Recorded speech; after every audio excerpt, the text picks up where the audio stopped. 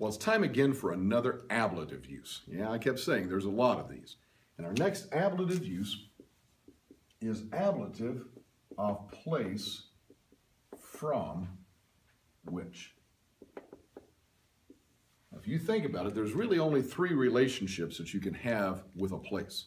You can be in that place, you can be moving away from that place, or you can be moving toward that place. And that's it. So if you're in that place, we've already talked about that. That's ablative of place where. If you're moving toward that place, that's accusative of place to which. Now we want to talk about the third space relationship that we have, and that's moving away from something. Ablative of place from which. And there's three ways this works in Latin. We have three different prepositions we can use. We can use the preposition a or ab, which means away from.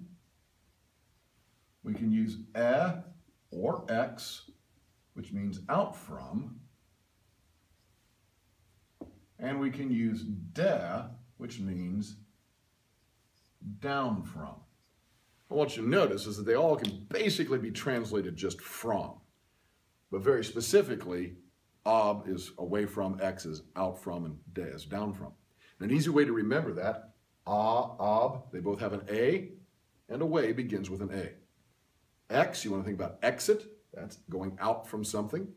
And de begins with a d, and that is down from. Okay? So let's put all that together, see if we can come up with a sentence that brings all that together and shows you what we mean. All right, so maybe we have something like this. We have Agricola de equo cadit, comma, e silva ambulat, comma, et ab insula navigat. All right, let's see what our ablatives are here. Well, equo is ablative because it's O, it's second declension. We've got the de here, so we can say ablative of place from which, PFW. We've got another one, silwa has the long A, that's obviously ablative singular from first declension. We've got the e in front, so there's another ablative of place from which. And then finally we've got insula, there's that long A ablative again, ablative singular. We've got ab in front of it, and so now we've got another ablative of place from which. So let's see what's going on in this little story. We've got a farmer. Apparently he has a little accident because the farmer falls. Well, there's really only one direction you can fall, assuming gravity is working as it should. The farmer falls down from the horse. Apparently he's had enough of that. He walks out from, or you could say out from the forest,